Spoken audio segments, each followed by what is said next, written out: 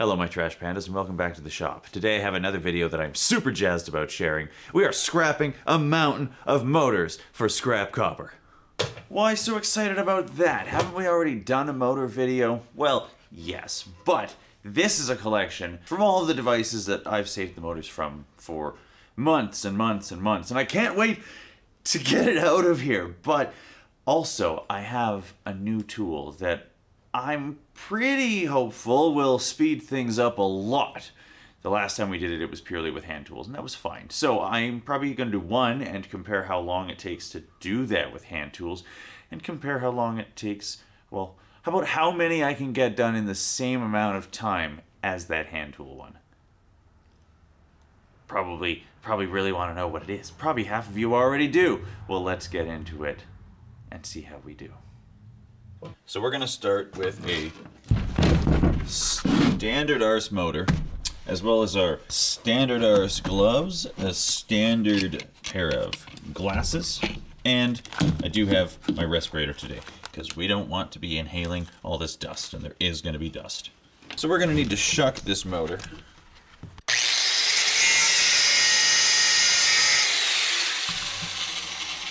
You know what? Hearing protection is important too.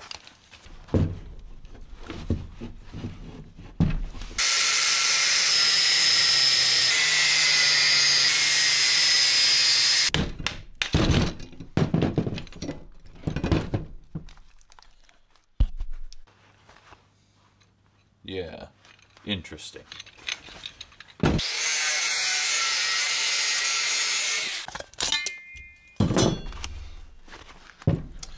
Ba-bam! So those wires on out of there. We got some steel, we got some dirty aluminum. I might separate some of the aluminum, we'll see later. But this is the part that we're excited about. Unfortunately, this motor is mostly aluminum with a little bit of copper. Seems like it's probably not worth bothering with. Let's try this one.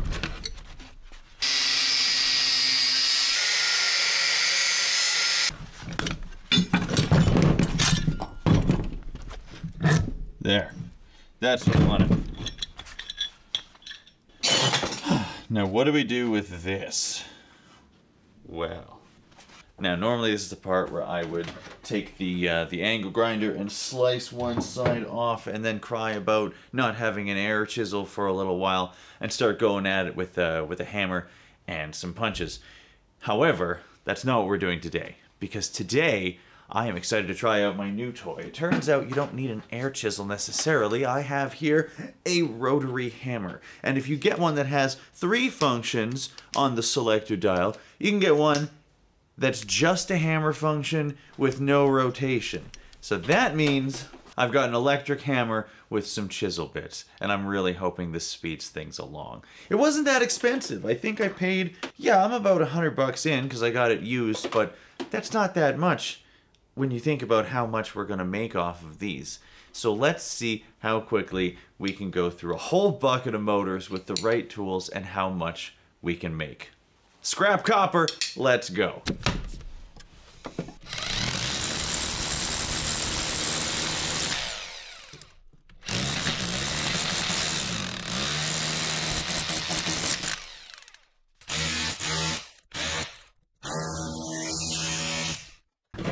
Turns out this one's aluminum too.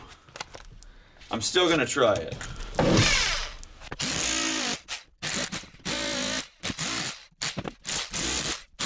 Works all right on aluminum anyway.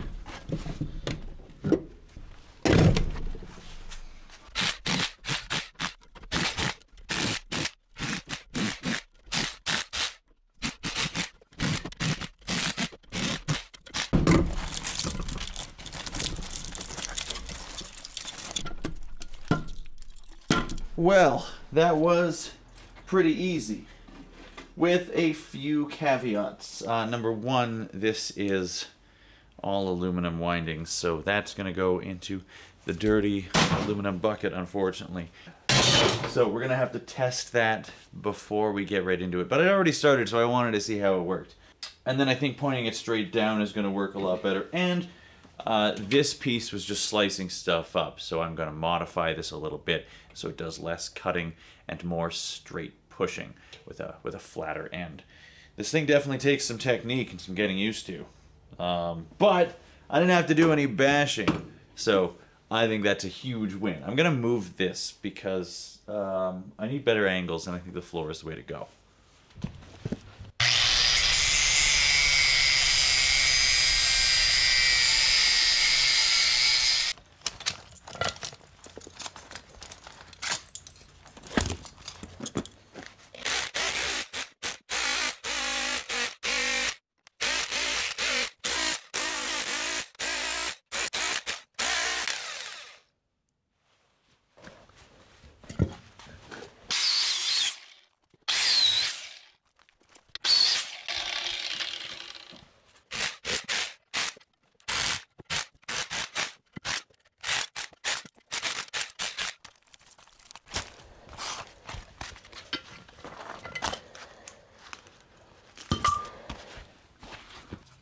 Okay, so clearly this needs a little work because this wrecking blade just isn't slicing through them as much as I wanted it to. So what do? I didn't want to lose all that copper dust. All right, back at it again with a slightly different blade. This one is for tile, but I thought it might work better, not because of the angle, but because it's just a little more. Let's try it.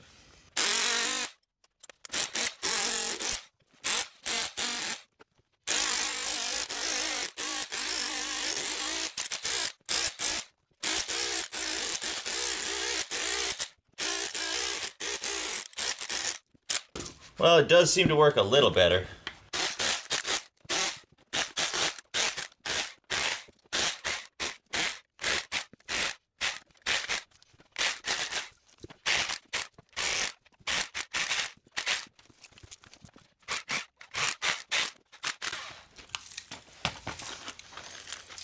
I'm just gonna go ahead and say this is a lot faster. Maybe sharpening this blade would be a good idea.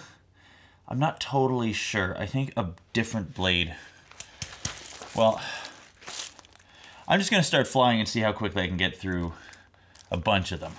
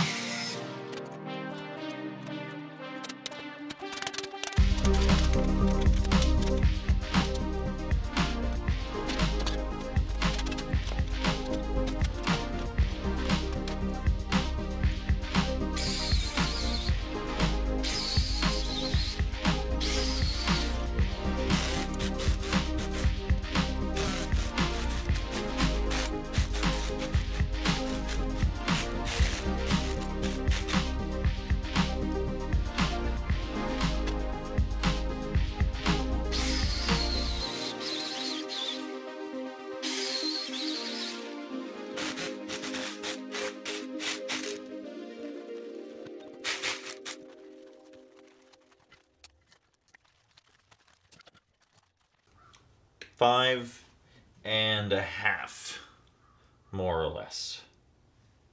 That's how many I can get through in an hour with this method.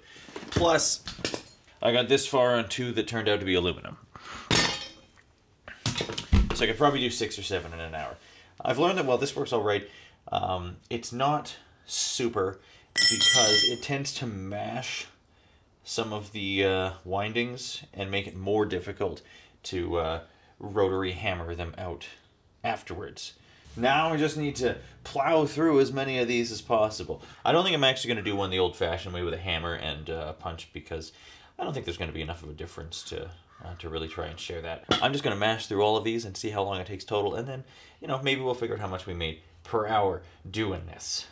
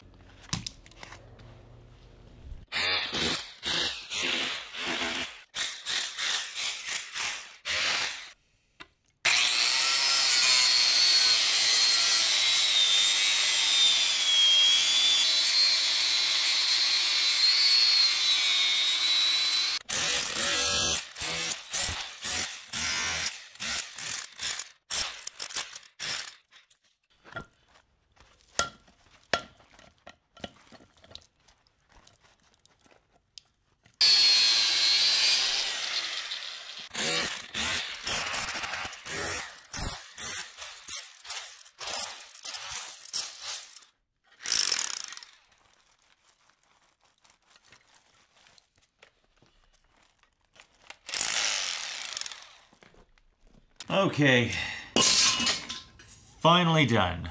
It's late. That took a lot longer than I thought, so I'm just gonna pack this up and get some weights tomorrow. Now, in the morning comes the time-consuming but satisfying task of picking all this up, throwing it in the bin.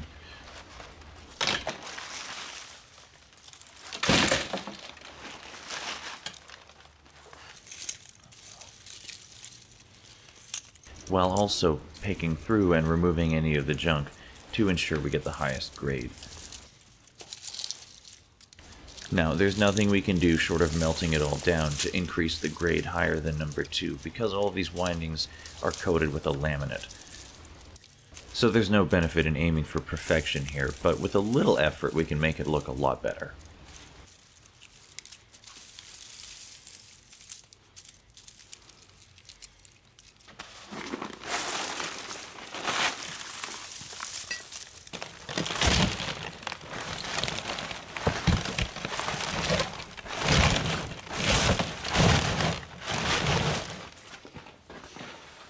And all this stuff has a high percentage of copper, so we don't want to let that go to waste.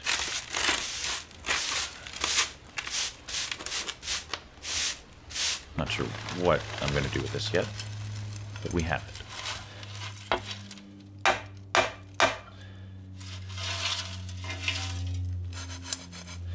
And that's a little over 31 kilos of copper windings, or 69 pounds. Nice. And it's off to the fire.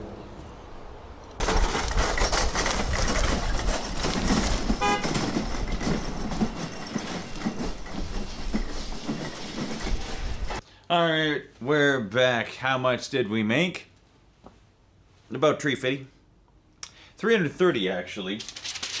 Because I'm getting $4.50 a pound for copper, and I had 66 pounds plus 8 pounds of the not clean stuff. Yeah, he didn't want to just throw it in. No big deal. And then 14 pounds of light dirty, 66 pounds of heavy dirty cast aluminum, and 40 pounds of low-grade motors with plastic. Those are the aluminum wound ones that I didn't feel like finishing up. And for those of you who are interested, I've got the math. I'm not going to bother weighing the garbage because it really wasn't much this time around, but a total of roughly 310 pounds of steel, or maybe 140 kilos. At 10 cents a pound, that adds an extra 30 bucks to our total, so 360. Now, altogether, that would be 504 pounds of motors, and if I got 30 cents a pound for those, that would be $151.20. So our profit for doing this was $208 just for taking them all apart. Pretty good. However, it took me somewhere in the range of 7 hours to get through all of those. I am sure if you weren't recording yourself, you could probably get through it quite, well, a little bit quicker. And a person could definitely speed themselves up if they had a strong, low table with a vise actually mounted to it, rather than one that was walking around all the time. But for me, $280 divided by 7 hours is $30 an hour. So as a rough estimate, these motors are worth about half as much hourly as doing those transformers as before. Still very much worth doing, but I would suggest to anybody who's collecting them, absolutely definitely get a rotary hammer if your situation doesn't allow for air tools, because what a difference that made. Holy cow. It is hard on the wrists, but not as hard as hammering and prying all of those windings out. If I may offer a suggestion, doing that many all at once was a complete slog. So next time I'm going to do them in batches, maybe 10 at a time or something. Just get things set up, do a bunch, and then come back to them later, because having to do all that on the floor, my back did not appreciate it. I did it for you, though, because I absolutely appreciate you. Thanks for coming along, and I hope you enjoyed this addition to YouTube's general knowledge on the best ways to scrap motors for scrap copper. Looking forward to your comments. Subscribe if you're new. I'll see you on the next one. Leave it better than you found it, and keep doing the thing.